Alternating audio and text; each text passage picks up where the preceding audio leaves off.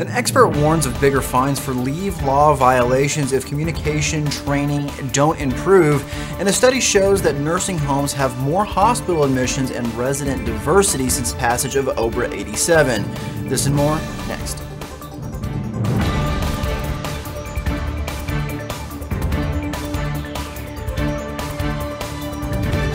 You're watching LTC News with Dane Henning.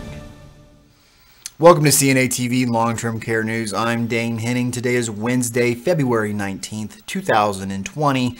To stay in the know of long-term care news, be sure to like, comment, and subscribe to our YouTube channel.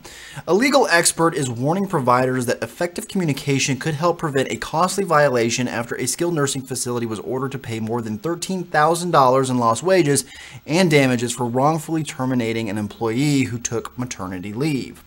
The Care Center on Hazelline, a skilled nursing facility in Van Nuys, California, was ordered to pay $13,640 to a former employee following a Department of Labor investigation.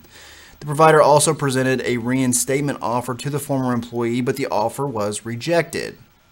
Many leave law violations tend to stem from misinformation or miscommunication, according to Jeff Brecht, an attorney and shareholder with Lane Powell. He says, an employee who qualifies for leave may not be aware of what notice to provide to the senior living employer, or when or how to provide it, or even to whom. Similarly, when information is lacking, supervisors may not be aware of when an employee might be entitled to leave and when it would be appropriate to loop in a human resources representative. In order to avoid this downfall, Brecht said, providers should ensure their leave policies and related employee leave notices are included in new hire training materials and staff handbooks. He also noted that administrators and supervisors should be trained on federal, state, and local leave laws, which should include how to communicate with employees about leave-related issues, as well as when and how to request healthcare provider certification with regard to an employee's serious health condition. Nursing homes are admitting more patients from hospitals 30 years after the passage of the Omnibus Budget of Reconciliation Act of 1987, or OBRA 87, according to new research.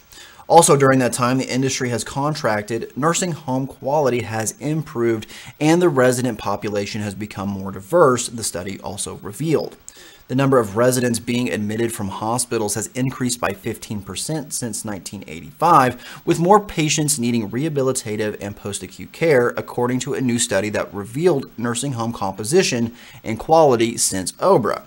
Conducting the study were researchers at the Center for Gerontology and Healthcare Research at the School of Public Health at Brown University and the Center of Innovation in Long-Term Services and Supports at the U.S. Department of Veteran Affairs Medical Center.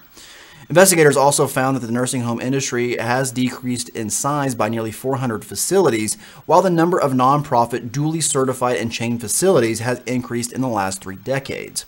And nursing homes have seen more diversity among their residents. Nursing home quality has improved over the last 30 years, the report found. The number of residents receiving antipsychotics has dropped, while the use of physical restraint also dropped significantly.